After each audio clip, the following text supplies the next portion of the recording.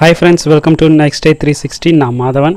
நீங்க பார்த்துட்டு இருக்க இந்த வீடியோல உடல் உஷ்ணத்தை, உடல் சூட்டை குறைக்கக்கூடிய ஒரு அருமையான சூப் வகை தான் வந்து பார்க்க போறோம். இது வந்து உங்களுக்கு கண் எரிச்சல், உடல் சூட்டினால் வரக்கூடிய கண் எரிச்சல் இருந்தாலும் உங்களுக்கு கியூர் பண்ணிரும்.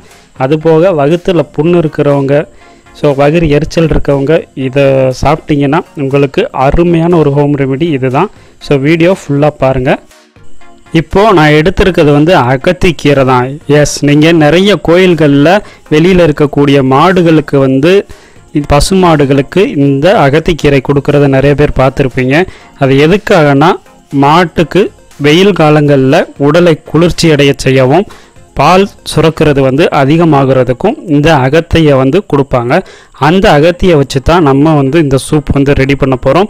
இது உடல் சூட்டை தணிக்கிறதுல ஃபஸ்ட் அப்படின்னு கூட சொல்லலாம். அகத்தியில் 63 சத்துக்கள் உண்டு அப்படின்னு சித்த மருத்துவத்தில் சொல்லுவாங்க. இதன் விலை பார்த்திங்கன்னா ரொம்பவே குறைவு தான். ஒரு 5 ரூபாய்க்கோ 10 ரூபாய்க்கோ நமக்கு வந்து மார்க்கெட்டில் எளிமையாக கிடைக்கும். ஆனால் இதில் இருக்க சத்துக்கள் வந்து நிறைய. இப்போது இந்த சூப் ரெடி பண்ணுறதுக்கு என்னென்ன பொருட்கள் தேவை அப்படின்றத பார்க்கலாம். அகத்திக்கீரையை 2 கைப்பிடி அளவு வந்து இலைகளை மட்டும் தனியாக இருக்கிறபடி உரிச்சு எடுத்தாச்சு. அதுக்கப்புறம் சிறிதளவு சீரகம், சிறிதளவு மிளகுத்தூள். இது 3 பொருட்கள் இருந்தால் போதும். நம்ம வந்து இந்த சூப் வந்து ரெடி பண்ணிட முடியும்.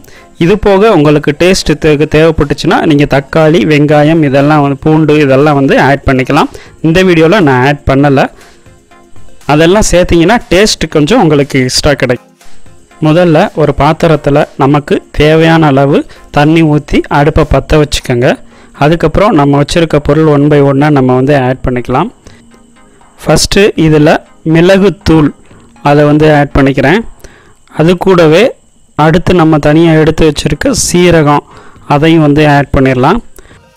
இது கூட பார்த்திங்கன்னா தேவையான அளவு உப்பு சேர்த்துக்கலாம். எல்லாம் சேர்த்தாச்சு. இப்போ வந்து நம்ம தனியாக எடுத்து வச்சுருக்க கீரையை காம்புகள்லாம் நீக்கிட்டு வெறும் கீரை இலைகளை மட்டும் நாங்கள் எடுத்து அந்த தண்ணியில் போட்டு எவ்வளோ நேரம் கொதிக்க விடணுமோ ஒரு 5 minutes 10 minutes வந்து நல்லா கொதிக்க விடுங்க. இப்போ நீங்கள் 2 செம்பு தண்ணி ஊற்றிருந்தீங்க அப்படின்னா அது 1 செம்பு ஆகிற அளவுக்கு வந்து நீங்கள் இந்த கீரையை வந்து கொதிக்க விடணும். அப்படி கொதிக்க விடும்போது தான் எல்லாம் மிக்ஸ் ஆகி அதில் இருக்க மருத்துவத்தன்மையெல்லாம் வந்து உங்களுக்கு அந்த வாட்டரில் வந்து ஃபில்டர் ஆகும். அதுக்கப்புறம் தான் வந்து உங்களுக்கு சூப் வந்து ரெடி ஆகும். அதனால் இப்போ இந்த வீடியோவில் இருக்க மாதிரி நல்லா வந்து கொதிக்க விட்டுருங்க. ஓகே, கொதித்து முடிக்கவும் அடுப்பை விட்டு இறக்கிட்டு அந்த இலையெல்லாம் ரிமூவ் பண்ணிவிட்டு சூப்பை மட்டும் நீங்கள் தனியாக டம்ளரில் எடுத்துக்கலாம். இப்போது உங்களுக்கு உடல் சூட்டை தணிக்கக்கூடிய அகத்திக்கீரை சூப் வந்து அருமையாக ரெடி ஆயிடுச்சு. பாருங்கள், நல்ல மொர பொங்க இளஞ்சூட்டில் நீங்கள் இந்த சூப்பை வந்து அருந்தலாம். கோடை காலங்களில் ரொம்பவே நல்லது. வாரத்துக்கு 2 முறை அருந்தினால் போதும்.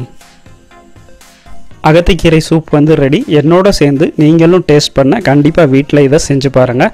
ரொம்பவும் ஆரோக்கியமான சூப்பு, 100% நேச்சுரலாக கிடைக்கக்கூடியது நமக்கு. இந்த வீடியோ பிடிச்சிருந்துச்சுன்னா லைக் பண்ணுங்கள், ஷேர் பண்ணுங்கள், சேனலை மறக்காமல் சப்ஸ்கிரைப் பண்ணி சப்போர்ட் பண்ணுங்கள். மீண்டும் அடுத்த வீடியோவில் வந்து உங்களை சந்திக்கிறேன். நன்றி. மரம் வளர்ப்போம், மழை பெறுவோம், மண் வளத்தை காப்போம்.